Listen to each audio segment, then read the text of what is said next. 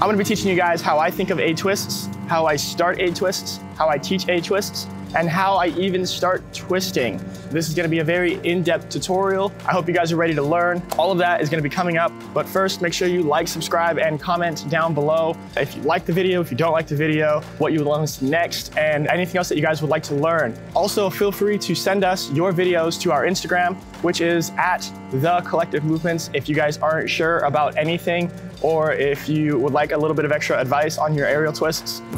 Hey, what's up, Collective Movements? Today we're going to be working on our A-twist.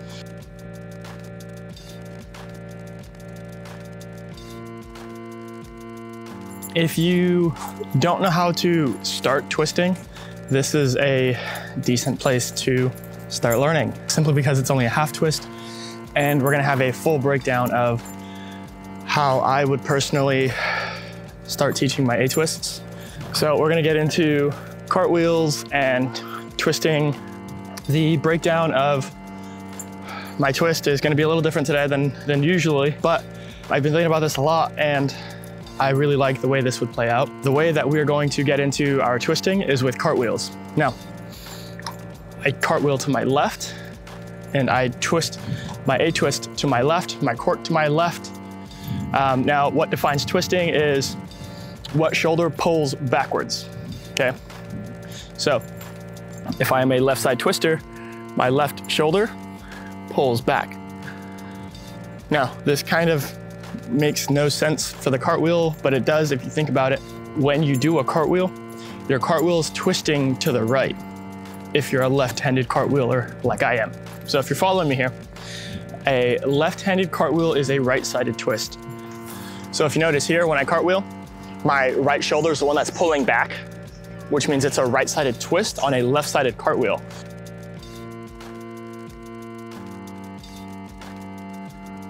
So what we're going to do here is actually start doing cartwheels on our bad side to start learning our good side twisting. I hope that makes sense to you. It makes sense to me. I hope it makes sense to you. So what I mean by this is because my good side cartwheel is left, I am gonna start cartwheeling on my right side. So I learn how to twist on my left side. Sounds confusing, I know. Just follow me here. For this one, I'm going to switch directions, right? I'm gonna put my right leg in front and I'm going to do a left-sided twist on a right-sided cartwheel.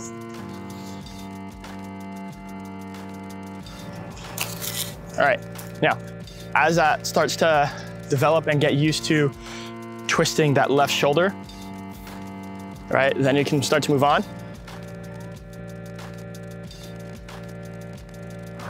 Now, you don't need a perfect cartwheel, as exampled by mine. It just has to make sense enough that you're ready to move on. I'm a lefty, so when I do my A-twist, my left foot is in front, so I would kick my right leg behind me. For my cartwheels, I'm going to start with my right leg in front. Then I'm going to place my right hand down, and I'm gonna do a right-sided cartwheel like normal.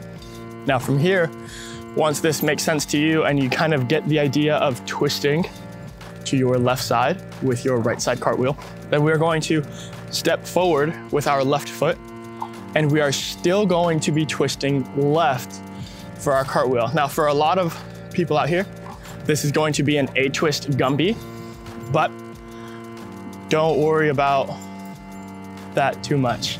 Just focus on the twist. So you're gonna still put your right hand down. Now, here's the weird part.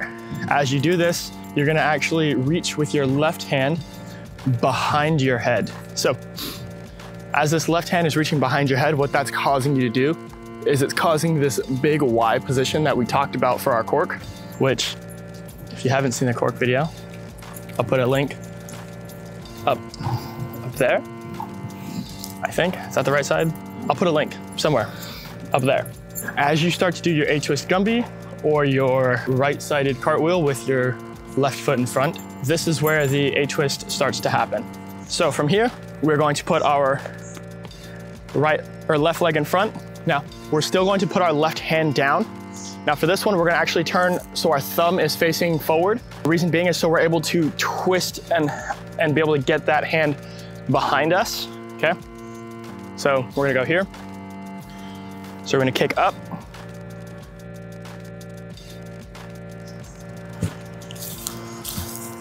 One more time. I'm gonna do it facing this way so you can see.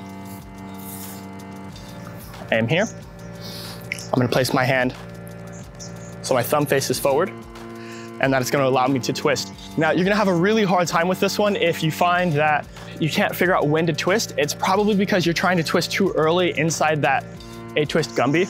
So make sure that you're fully inverted, feet above your head, butt above your head, before you let the twist happen and squeezing those legs together. Otherwise, it's just not gonna work out. So here.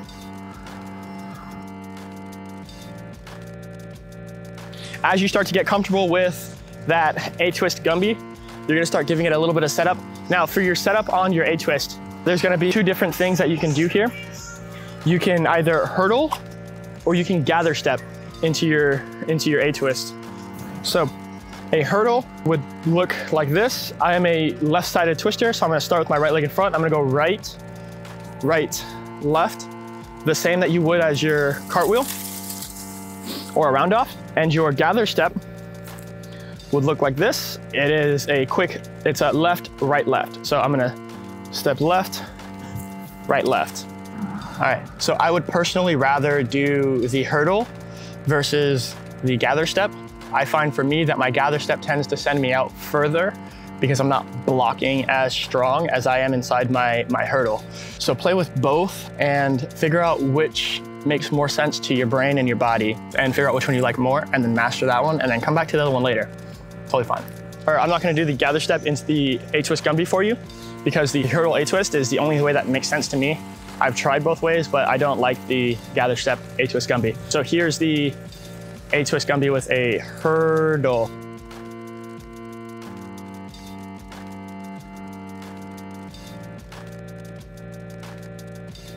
Prerequisites for an Atwist. You're going to need to learn how to do a Webster. If you don't know how to do a Webster, I'll do that one next. A cartwheel, kind of. For sure, your Atwist Gumby, which you're kind of already learning if you're watching the video and you're following along with the steps to learn how to do your Atwist. That's pretty much it. Now that the theory's out of the way, okay, here are the steps to do an Atwist. One, know how to Webster. So you're gonna kick your leg, your back leg really aggressively. I'm a left side twister, so my left leg is in front. I'm going to kick my back leg behind me as hard as I can.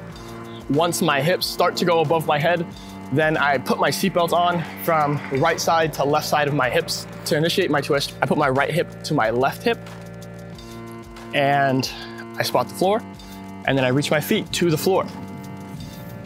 And that is your entire Atwist. Pay attention and notice how I spot the floor the entire time.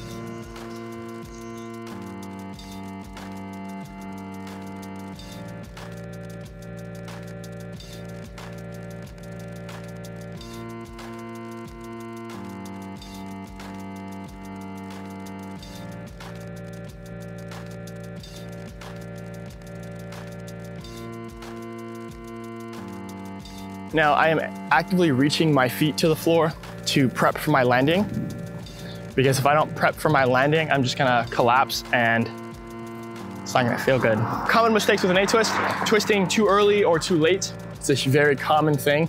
It's less common to see people twisting late, but a late twist, I would rather see that than an early twist, because a late twist means you at least did the flip. For an aerial twist, it's always going to be flip, then twist. Always. And then land, of course. Honestly, it's gonna be the same thing for most of your twisting. Base twisting, like unless you're doing full ups and full downs, or half ups and half downs, it's always going to be flip, then twist. Always. Easiest way to fix this is to have a camera and to record yourself. Most people nowadays have a phone. If you don't have a phone, have a training partner to cue you. So what a cue is just them saying like twist, or they tell you when to twist basically. And if you don't have a training partner, then I don't know what to tell you. Good luck.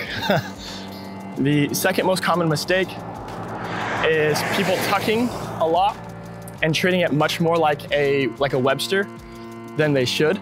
So they're grabbing their knees and trying to turn, pushing their knees with their hands, and that doesn't work out very often or at all. So make sure you have a solid leg drive the entire time, all the way through. The third common mistake is not twisting. Okay, so hear me out. They are twisting, but they're twisting the wrong way. Okay, so they'd be doing more of an aerial instead of the aerial twist. Both skills are a 180, but one opens your hips, the other one closes your hips. So pay close attention to that.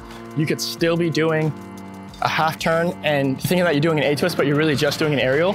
Tricky, especially learning how to twist. You are more than welcome to pause this video and compare your A-twist or aerial to mine and to see if it looks that way.